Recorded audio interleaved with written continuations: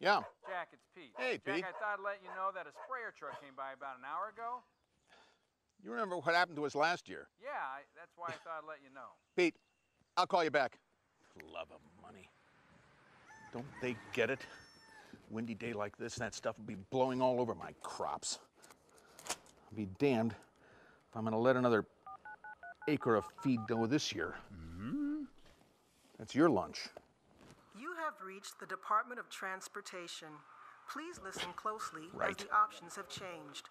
Your call is important to us. Please press 1 for highway closures. Press 2 for This is license. ridiculous. I'm sorry. Pressing 0 is not an available option. You have reached the Department of Transportation. Hi, this is Jim. Yeah, this is Jack Green. I live on a farm over on Highway 20. Your guys came through this morning and we're spraying. Now let me tell you. Hold on. Look, I'm not the right guy to talk to about that.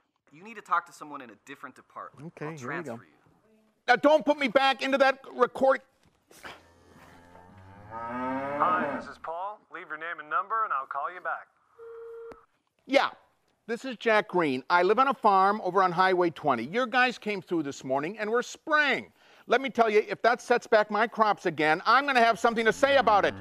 Now, I expect a call back immediately. My number is 272-992-5721. Goodbye. We told them.